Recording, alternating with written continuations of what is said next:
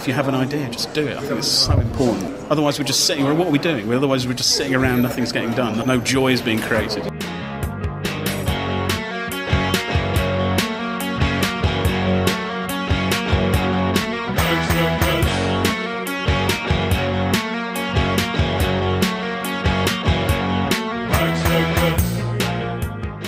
Welcome to Hack Circus.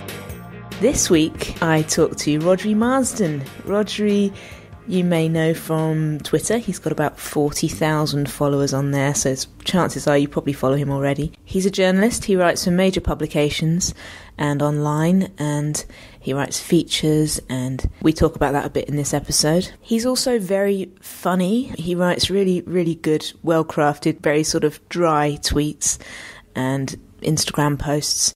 And he's also an excellent musician. I would say that counts as pretty creative, but we do discuss this in the episode. See what you think when you've listened to him talk on this show. I've known Rhodri for quite a few years now. I think I first came across him when he emailed me after reading an online magazine I used to do. If you've been listening to this show for a while, you'll be getting the sense that I have always made things like this, radio things and online magazines and anything that brings people together to make something that's greater than the individual could do on their own, I guess. Anyway, I recognised Rhodri's name when he got in touch with me and looked him up. And this was back in 2007, which was pre-Twitter, actually. So I don't know where I come across him before, perhaps in his column in The Independent about technology. But he's also in the band Scritti Politti, which you've almost certainly heard of. He plays keyboards for them. And he's in a band called Dream Themes, and we talk about that also in this episode. Dream Themes play covers of TV theme tunes at events and weddings and things like that. But they originated as the band for Frank Sidebottom. So Rhodri's got all these amazing connections and has just had this really interesting career and life, I think. So I really hope you enjoy this one. I think you will. If you do, please give us a quick rating on iTunes. It only takes a second to hit those stars. If you have more than a second, a review as well. Be creative. It's a fun opportunity to do a little bit of writing. Think of it that way. If you want to get in touch, we're on all the social media, at Hack Circus, basically Instagram, Twitter, Facebook, IRC. We have an IRC channel that's always got some chat going on in it. So just however you want to get in touch, do so, and it's always a pleasure to hear from you. Let's get on with it, shall we? Rhodri Marsden.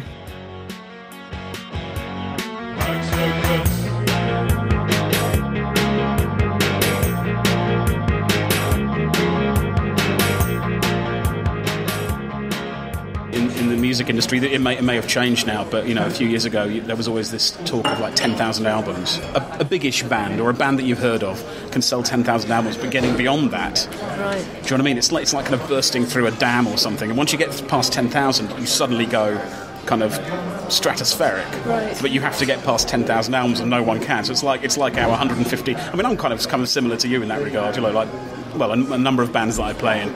It's about 150, isn't it? So who are those people? It's the same 150 people. It could be. But you do have a big Twitter following, which you've kind of accumulated over the years. Were you an early Twitter adopter? Yeah. I think that's the main reason.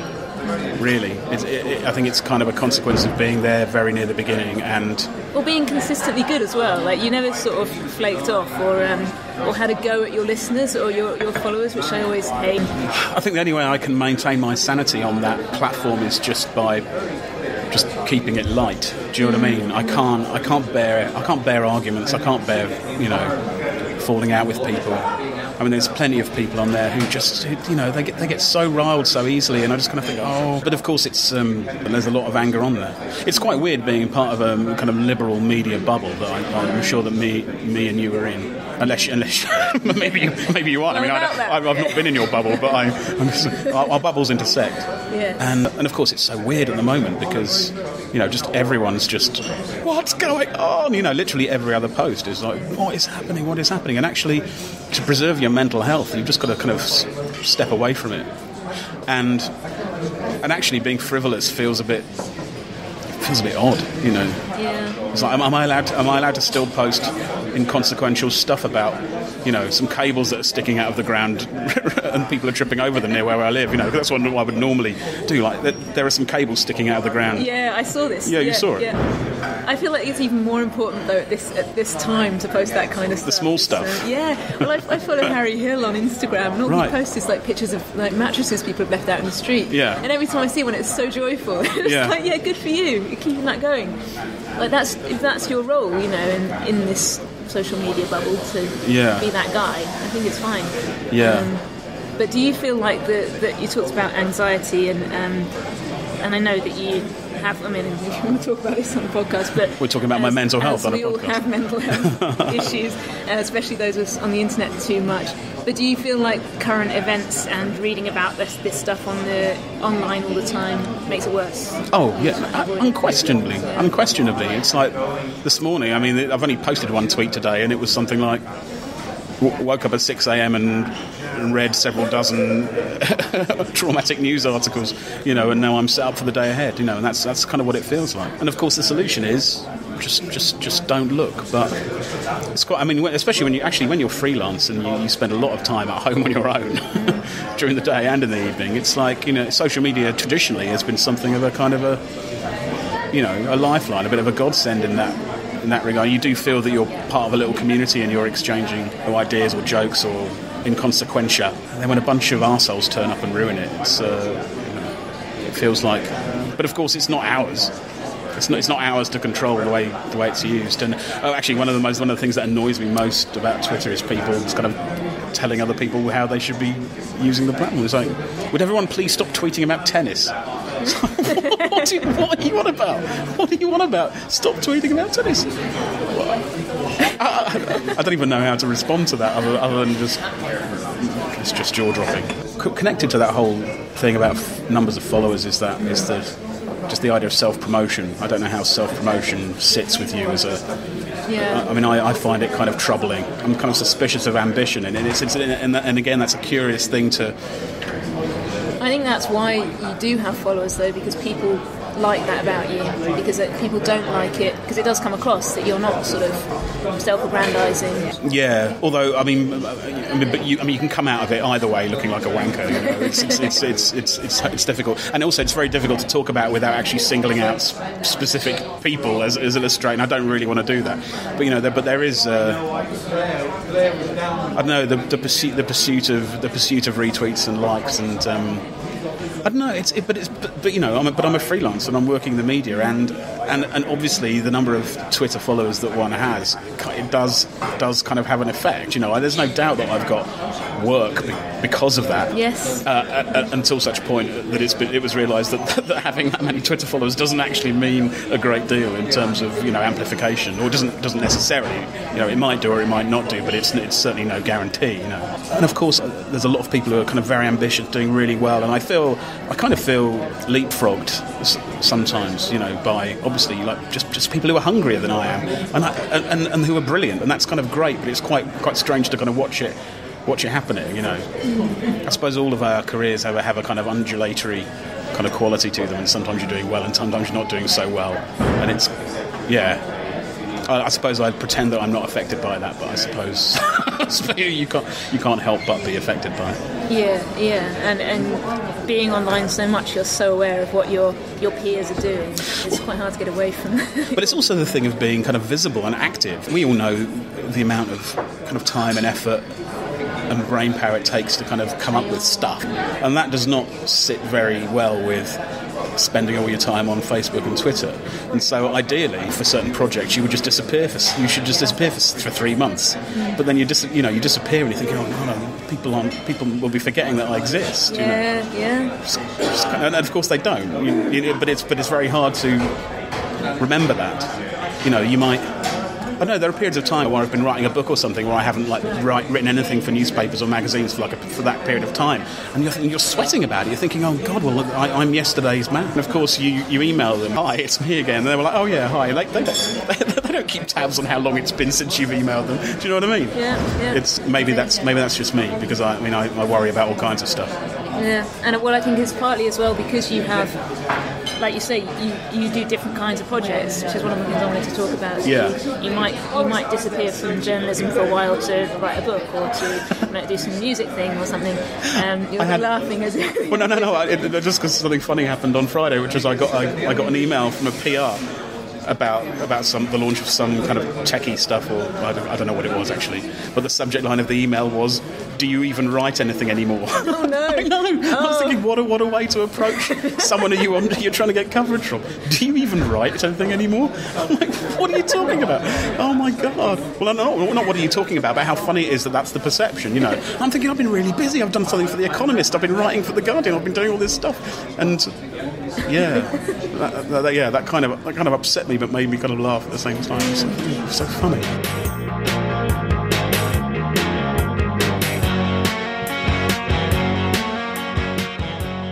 Maybe that's partly a consequence of like the independent kind of folding, I suppose. The print edition folding earlier this year. I'll be writing kind of 5 or 6 things a week for them, like punting it out there, boom, boom, boom, boom.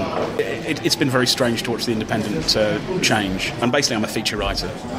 So, you know, I like writing. I like writing stories, 1,000, 2,000, 3,000 words about a thing. Where have you found a home for features then? You said you wrote something for The Economist? Yeah, I've done some stuff for The Economist, the magazine that comes with The Economist. Done stuff for The Guardian, for Mosaic, who are funded by the Wellcome Trust. Okay. I did a big thing for them about male pattern baldness. Oh right. Like a kind of 5,000 words piece that took me like a month. Just investigating. I mean, it's an incredibly strange world. I mean, you are not a bald man, or indeed a bald woman. But if you were, and you were worried about such things, and you went online to investigate the options for perhaps remedying this situation, you would be confronted with this extraordinary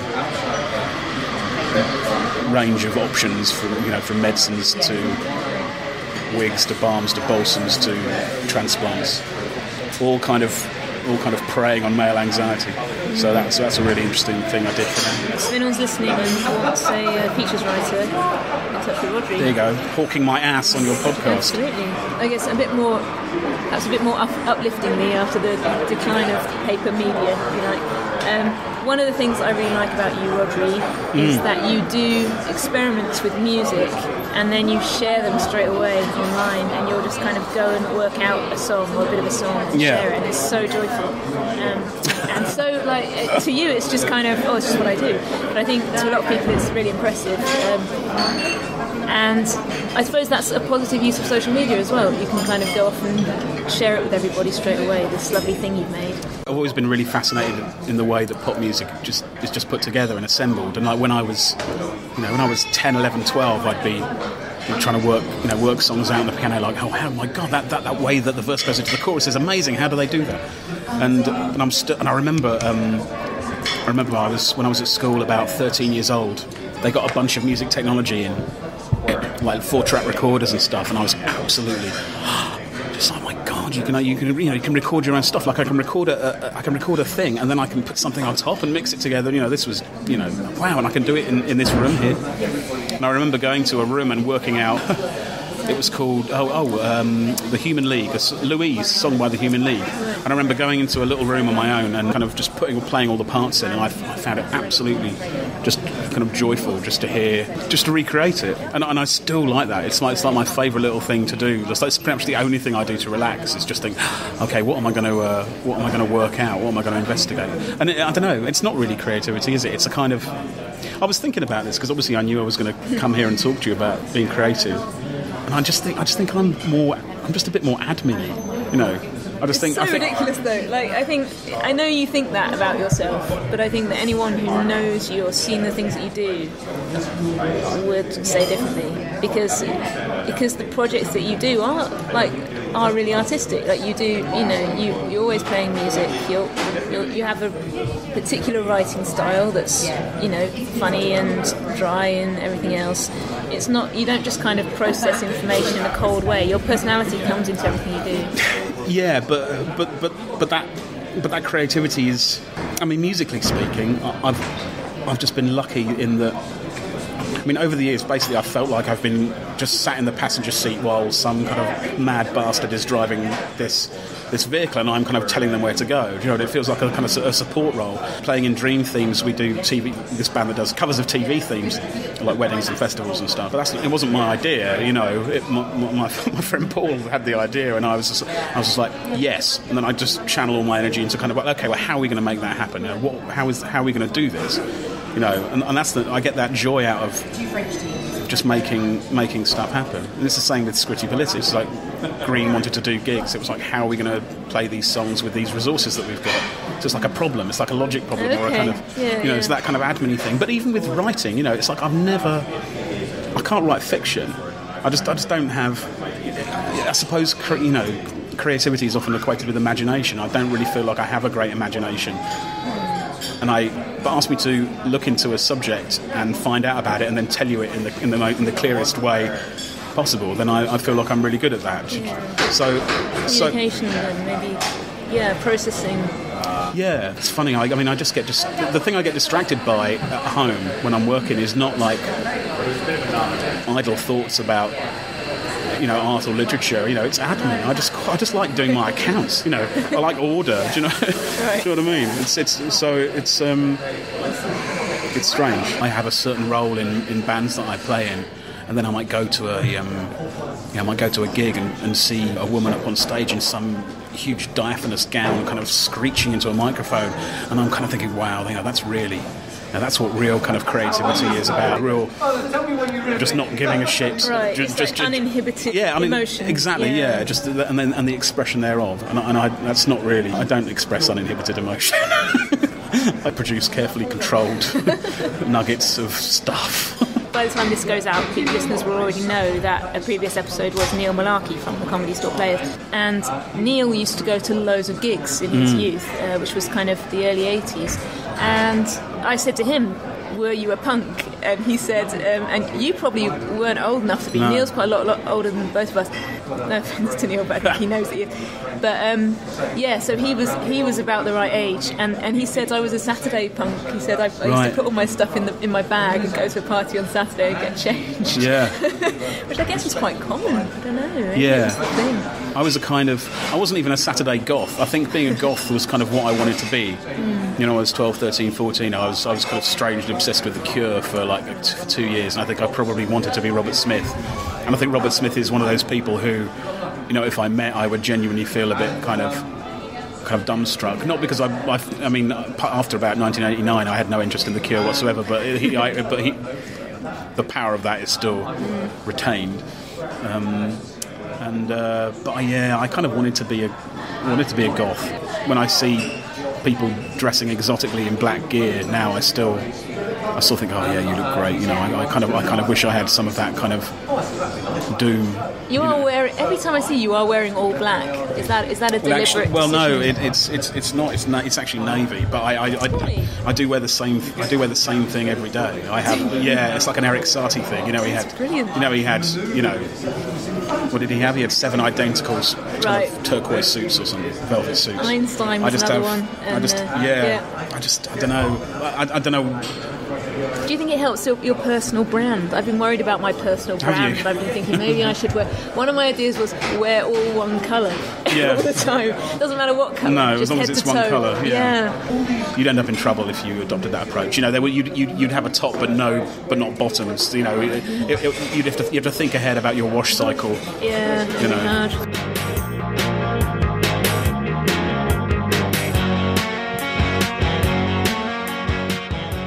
I have a strange relationship with clothes.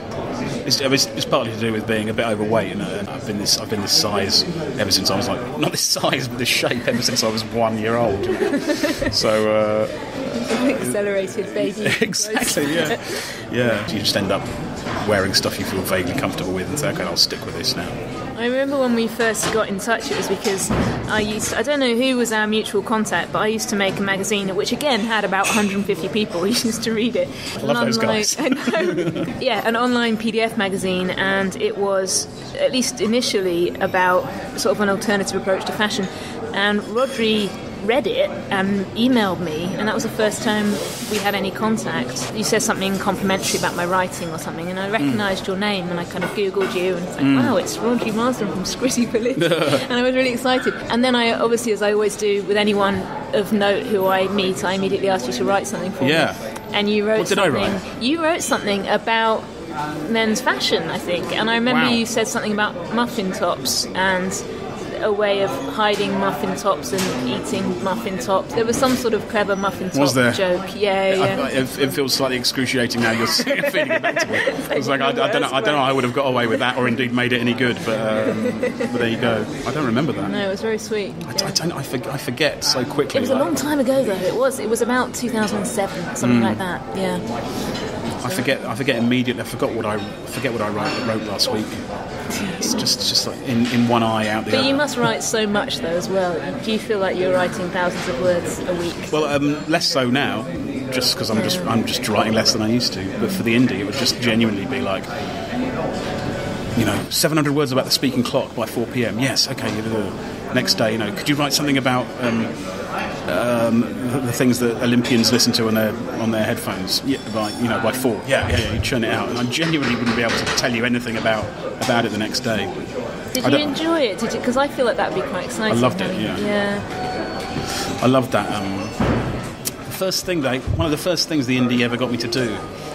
There's an author called Robert Chalmers.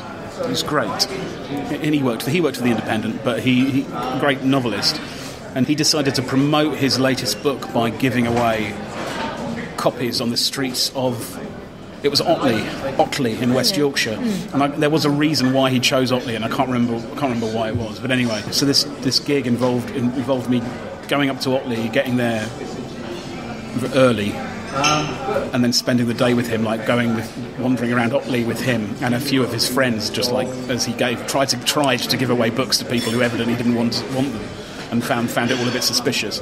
And then I had to file 2,000 words by 6 p.m. Like, so it was all like, I know, and I absolutely, and I was, I spent the whole day thinking, oh my God, how am I going to do it? And I did it, and I remember filing on the train on the way home, just like pressing send and thinking, I'm a real journalist now, even though I'm just reporting on some guy giving away books. Well, not a real journalist, never was, but I did like that. Yeah. I did like that kind of excitement of feeling like you're up against it and then pulling it off. I'm quite envious. I wish I had somebody that was demanding things of me on a regular basis. Deadlines are tricky, aren't they? Yeah. Yourself. I mean, for me, I'm like, if it's something that I've not been asked to do and it's something that I'm just doing for myself, I just have a real impatience about getting it finished. I kind of just want to get it done and kind of get it out there. I mean, just finish it and move on. But of course, there are a lot of people who I know who find it incredibly difficult to they have completion anxiety, basically. Right. Like, I want to keep crafting this and working on this until it's ready ready for public consumption, and I think that can be quite destructive. I feel like the podcasting community, for example, is quite tolerant of things being turned around quite quickly, and they'd rather have something to listen to than something that sounds like it's been made by a Radio 4 producer. Yeah. So that's part of the charm of the genre, isn't it? Yeah, I think so. So I don't. As long as it's edited well enough, it's not just completely. Which I hate, just podcasts that are completely unedited. Can't stand that. And it's on a schedule. But I guess you don't have that problem of waiting until something's exactly right before you release it. Yeah, you were saying you do it quickly and get it out there as soon as you can. In terms of music, I was always. Whenever I've made my own music, I've always just that'll do. Right, do you know what I mean? It's not a perfectionist thing. It's a kind of, there's an excitement with seeing something come together. I think I'm probably really fascinated by a certain part of the process. It's the same with writing, actually. My favourite bit of writing is just like I've got like 8 pages of notes, and then it's that first dirty draft or whatever they call it. Do you know what I mean? Where you're just hammering out barely formed sentences, but the kind of the thread of your argument is kind of crystallising and becoming clear. You're thinking, that bit goes into that bit, and that bit goes into that bit, and that's the exciting bit for me. And then the actual going through it and realising that I've used the same word 3 times in one paragraph, and then having to think of an alternative. That stuff is just like kind of a bit of a drag. But the actual the crystallising of the idea is really exciting. It's the same with music. As I can hear it come together, I'm thinking, these are how all the bits slot together, and then the finessing is like, come on, do we really have to do this bit? What instruments do you play? What instruments do I play? Keyboard? I play Saw? I play keyboard, musical saw. I play the bassoon. The bassoon was my instrument when I was at school. Guitar-y, bassy stuff, that's about it. Were you prodigiously musical at school? Did you do I started grade 8? Yeah, I did all my grades on piano and bassoon, and I started learning piano really, really young. And bassoon when I was pretty young too. Could barely stretch my hands around anything. I don't know.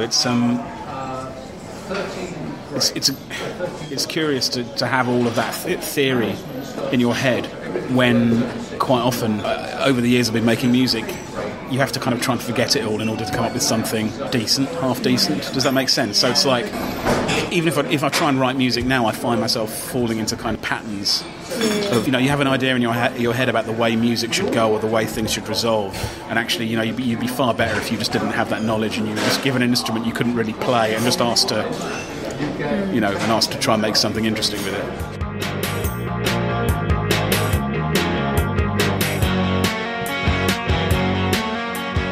I like writing on Facebook, like kind of longish posts, not long, like 200, 300 word things, just doing, inconsequential stuff, and I like the flow of that. I like the way that I'm typing like I would talk to you. I like the fact that I use the word kinda a lot. It just feels real to me. I don't need to go back and kind of sculpt it into a thing. It's just like this kind of quite honest splurge. So I think you're more, you say you're not creative, I think maybe you're more performative than anything else. Whenever I write anything, even like, a feature for a magazine or a newspaper, the last thing I do is just sit there and just read it out loud to myself. I don't know whether that's a normal thing to do, but I kind of think that. But quite often I'll be reading it out loud and I'm thinking, I wouldn't say that to someone. That's ridiculous. And then I change it. The other day I saw on Twitter someone linked to an open letter that they'd written to. I won't say who it's to, but to a public figure. They just said, it's time. I think it's time that I reposted this open letter I've written to this person, and they posted it. And I went and read it. It was so absurd. Like the language that's used in open letters, it's so incredibly pompous. Yes. Dear so and so. There's a style. I know, and it's so funny. I'm just like, I would really, really, really like to watch them read it out and not kind of flinch or wince. And I can't. I mean, maybe they wouldn't. I don't know. But I'm wincing as I'm reading it. I'm thinking, oh wow, oh my god. And I can't even give an example of what I'm talking about, but you know what I mean. Yes, yeah. There's definitely a thing. It's such a curious genre, isn't it? Yeah. But, you're addressing someone with the knowledge that there's a bunch of other people reading. It's so passive aggressive as well. You used to write for The Independent, and it was like one of the things you used to do was a technology clinic column. Yeah. Do you actually have any interest in technology? I mean, not in an offensive way, but it's not something I've ever picked up from you particularly. Like, you haven't sort of gone, what phone operating system have you got, or started talking to me about laptops or anything, and you don't necessarily seem like the kind of person who would be into that stuff. When I was 10, I had a ZX81 computer, and I became absolutely consumed with that. I found it absolutely extraordinary that I had the ability to play a terrible game of pinball on a TV in my own home, then I kind of lost interest in computers for ages, for like 10 years, and then when I got my first job coming out of university, I worked in a small company, music business company, and but the guy who ran that company was a real kind of techie guy. I mean, he had Macs. He was using email before anyone was using email. We had the internet in the office, like before anyone knew what the internet was. Not anyone, but before most people did. And that was the point where I started kind of getting back into it. And I'm not. I don't know loads about it, but I am really interested in it. I think that's kind of why The Independent wanted me to do it. Because I think they found that when they got people who were really, really into technology to write about technology, that the way in which they wrote about it just immediately excluded people from the conversation, or they just people just like, well, I don't know what you're on about. And I think they found that so what happened was I just got a call from the Independent one day, literally the features editor of the Independent, saying, "Hi, Rhodri, look, do you know what MP3 is?" And this was I don't know when this was. This would have been 2002, maybe. Yeah. 2003. Do you know what MP3 is? I was like, yeah. So they said, "Oh, thank God, no one here does. Could you write this thing for us?" I was like, "Yeah," and they really liked it. So that's effectively how I became the technology columnist for the Independent. I knew what an MP3 was at the right moment in time. Safe pair of hands, I think. I mean, I'm fairly embarrassed about it because it's like I don't write for Wired. I don't have that immersion in technology or perhaps that level of interest in technology, but I do buy stuff, and I do read about it, and I do. I feel like I'm kind of apologising. It's kind of a strange position that you've put me in there. Oh, I'm sorry. That's all right. No, I kind of mean it in a good way, because like you have the interest, but you're also, like you say, you're able to bridge that interest with other people, communicate it. It's funny, the job I was just talking about with this guy. It was just me and a guy. It was me and a guy in his house for like 10 years, just doing music management, and we used to we used to work with Eastern European concert promoters, and we used to take bands to Latvia, Lithuania, Siberia, Bulgaria, and I was all about logistics and making sure everything went smoothly. It was a great job, very stressful.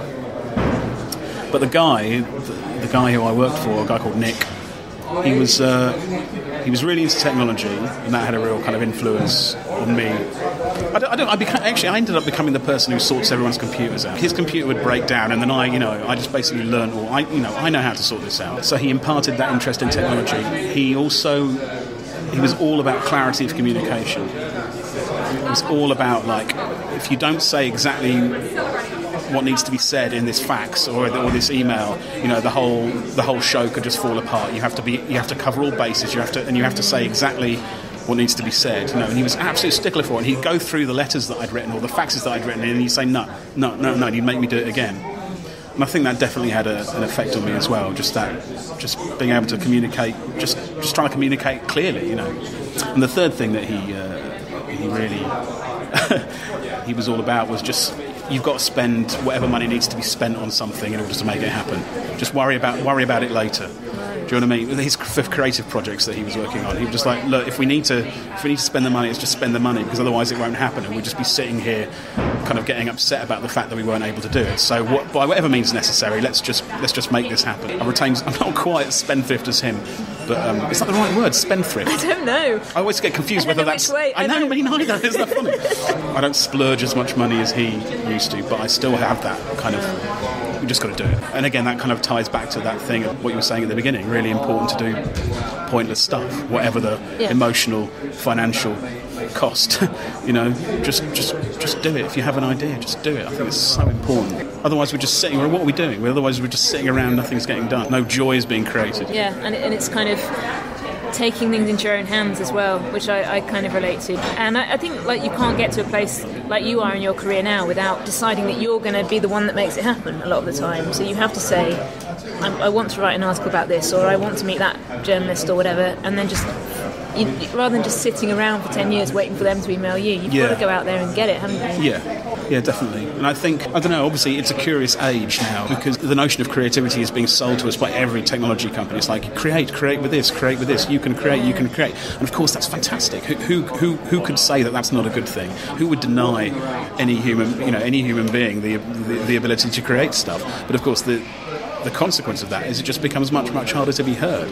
And so, while in the past I think a lot of people's creative zeal was probably driven by the idea of being noticed or being critically acclaimed or whatever, it's just like it's so hard to get there that I think the whole purpose of creativity just has, you have to think about it in a different way. You just have to surround yourself with cool people who are going to do cool shit.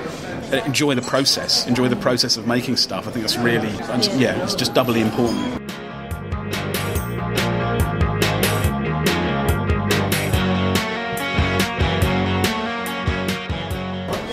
I've always been very obedient I think that's another factor. I just do what I'm told, and I file on time. Right. In terms of writing, I file on time to the right length. If something needs doing by a certain date, you can rely on me to do it. I'm kind of a safe pair of hands. But obviously, the consequence of being a safe pair of hands is you end up being shat on by people who just think, oh yeah, Rhodri will do it. I'll just leave that to him. Right. And you end up becoming a bit of a safety net. God, I'm kind of confessing all kind of stuff now. That's great. I guess that can get you quite far. Being the one person who does show up and does the work, and I think, as I'm going to call myself a journalist for purposes, as journalists, we know what it's like and how it's quite unusual to have people who are reliable and consistent. Yeah, I mean, I've never worked on editorial, but I know very well, people who do, and yeah, I'm always kind of baffled by the stories that they tell me about the sheer flakiness of people. I can't believe I was thinking, oh my God, you can actually be that flaky and still maintain a career. You can still, maybe that should be a lesson to me. Maybe I should just take my foot off the gas a little and not worry so much. I still think that when a deadline's given to me, that they need it then. They need it then. They don't. They've built in like days and days and days and days and days. And I just, oh no, they need it. They need it. They need it. Oh God, oh God, oh God. Just no. They're used to dealing with people who are a lot less conscientious than I am. Yeah. No, I always overcommission by about a third because stuff just doesn't show up, and it's my fault for not being able to pay anyone, of course, partly.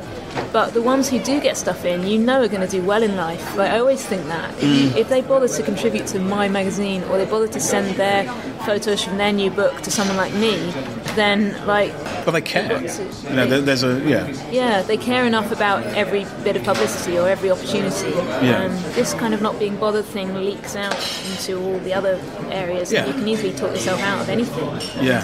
Don't enter into a sexual relationship with those people. Yes. Whatever you do. I wasn't advising you. I wasn't advising you not to have sex with your contributors.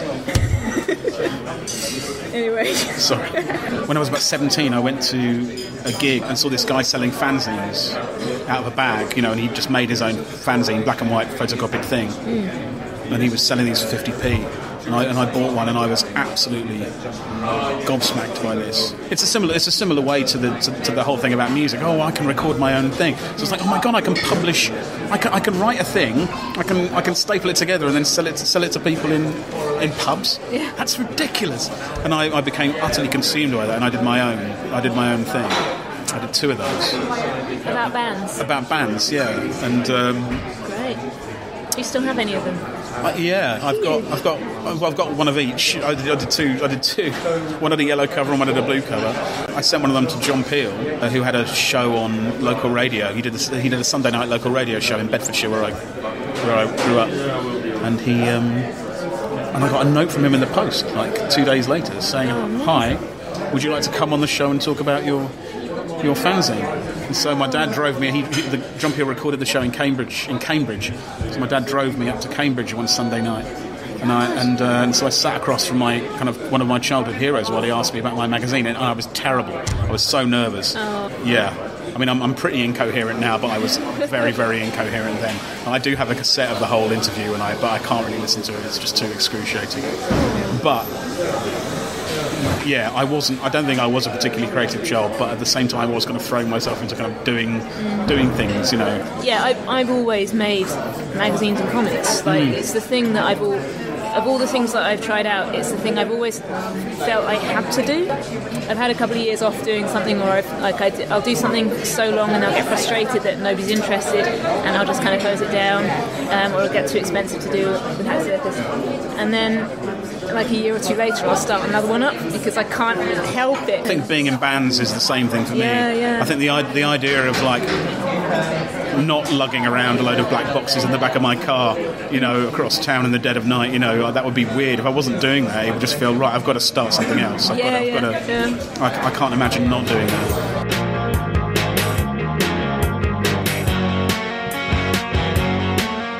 my friend Paul, he still does, puts on gigs in London, kind of small bands, small venues, and he put on a show by Frank Sidebottom in London, and just as an idle question, he just said to Frank, Chris Seavey is the guy's real name, sadly no longer with us, but he asked Chris, he said, do you want a band? Because normally Frank would turn up with just he said, I'll turn up with me keyboard and me head.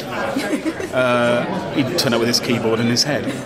And so, but Paul said, do you want to do it with a band? I can put a band together. And so, because I'm old friends with Paul, he just said, that was the point at which Paul said, oh God, we've got to do this, can you help? So once again, I kind of stepped in and worked it out. And so, yeah, we did a load of gigs with him. And he was an amazing man, really. Just that, no rehearsal. But you would go on stage and just know that it would be okay. I've seen Frank Sidebottom loads of times, and I've seen him do some dreadful gigs. But whenever we went on stage, we kind of knew, well, we don't know what's going to happen, but whatever happens, it's not going to be boring, or it's not going to be, there's going to be something about it. You felt that you were kind of in safe hands, even though you weren't. But yeah, we miss him terribly. We played with him at his last London gig where he was obviously unwell. Oh, really? And it was a strange gig. But he gave it his all, even though he wasn't really eating, and all he could consume was Lucozade at that point. It was a bit. But of course you wouldn't know because he had his head on. He looked like death, but he had his head on and he went for it. It was great. And out of that band came Dream Themes, the TV Themes covers band, because Frank used to hold a raffle, and then when he did the raffle, when people came up to claim their prize, we would play a TV theme as while they came up, Terry and June or whatever. And then when Frank died, Paul said, "Why don't we just do this as a band?" Oh wow! And so that's how that began. It lives on. Yeah, the spirit of Frank lives on in that band. So with Dream Themes, if listeners want a band for their wedding who can play the Quantum Leap theme tune, for example, and Terry and June, and I don't know what else. Well, we have a repertoire of about 100. Amazing. Yeah, love it. We've done some amazing weddings where the bride and groom want a TV theme for their first dance. So it's kind of curious because obviously their themes are really short. So we've done like Countdown, we've done Blockbusters for the first dance. For the first dance, yeah. Blockbusters for a bride and groom doing the actual, the hand jivey dance that they, The weirdest one we had was Songs of Praise. Someone said, look, can you do Songs of Praise? They were a lovely, lovely couple. In fact, it's the best wedding we ever did. The gig was insane. It was so great. But they came to me and said, look, we'd like songs of praise. That was a bit of an odd choice. It's not in our repertoire, but we're happy to kind of learn it for you. So I didn't know the couple, and I wasn't sure whether they really knew what we were about, which is basically we're quite haphazard and we're quite loud, and it's kind of rocky and full on. So I sent them an MP3 of my version of the Songs of Praise theme, which had quite loud guitars in it. I thought I'll prep them for the full horror, and they emailed back straight away and they said, this is fantastic, this is really great, but could you add the kind of flute bit in there, because we do a little pirouette to that bit? And I was thinking, wow, they've choreographed their whole dance to Songs of Praise. I was thinking, this is going to be great, and it was absolutely magical. It was great. Were they dancers, or they just kind of they weren't dancers at all, but they were moving about in time to the music for Songs of Praise. And what a way to start married life. I like the idea of a band that does weddings. I hardly ever go to weddings, but I always enjoy them.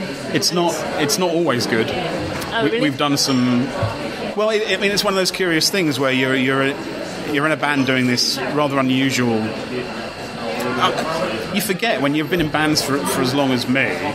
You forget that actually most people don't really ever see live music. That's not something that's part of their lives. And so when they see a live band in a hall at a wedding, and the last live band they've seen was kind of 6 years ago at someone else's wedding, they just assume that you're going to be the standard wedding covers band. You're going to be playing Kool and the Gang, or Oops Upside Your Head or whatever. And so we did this gig, and I'm not going to say where it is. We did a gig where it was just bemusement. It was a wedding, and it was just bemusement. In the bride and groom were at the front and smiling, so we knew, that's good. They're into it. That's all that matters. But behind them, there was just a kind of sea of confused faces. And then just to the left of the stage, there was a guy, a bald, angry man. He looked really angry, and he was standing just behind our bass player, and he looked furious. And and we finished, I don't know, Bergerac or whatever, and he just goes, disco, he's hissing, disco, and this is a bit odd. So we played the next thing, Grange Hill or whatever it was, and then we turned around and he left a note on top of the bass amplifier, shaky handwriting, just said disco underlined like 3 times. It's like he just didn't really. I was thinking this is, and I don't like bad feeling, in a room. It's bad. So we finished the show. It was fine, and then I sorted this guy out. I thought I just want to go and say hello to him. I said, "Oh, hi," and he said, "Hello." I said, "Yeah, I was in the band just then. I just wanted to explain something." I said, the bride and groom hired us because we're a TV theme band. We only play TV themes. That's why we didn't play disco music, because we only play TV themes. He said, "You only play TV themes?" I said, "Yeah, that's what we do." He said, "That's all you do?" And I was like, "Yeah." And he went, "Oh." So there's this kind of moment of realisation. He just watched us do an hour of TV themes. It was incredibly strange. They do go down really well, and the beauty of it is that it's really unusual even now, to hear a live band play, the theme tune to "So Want Me" or whatever. Yeah, it's quite very loud. Yes, yeah. I love the idea of it. It's very exuberant. It's the most joyous. It's the most joyous thing to do. It really is. And I can imagine the moment of recognition in the crowd. Where they just kind of go, it's that one. Yeah. Something they haven't heard for 20 years, perhaps. Exactly. But you do genuinely feel as if you're giving people a good time, which is not something I could say for every band that I've been in the past.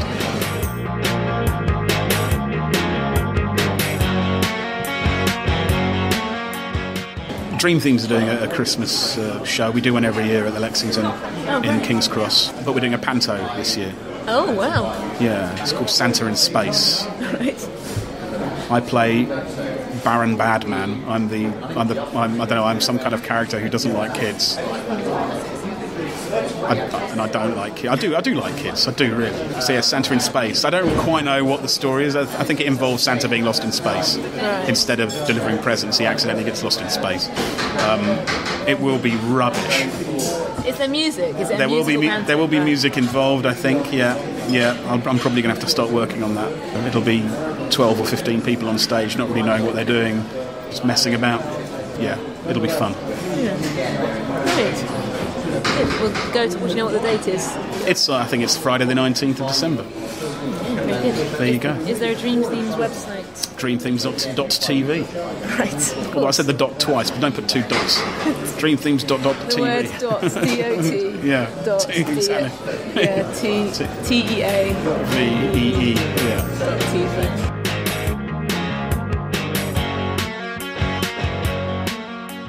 And that's it for this week. I'll see you again on Monday for Creativity Clinic as usual. Don't forget to rate, review, subscribe, etc.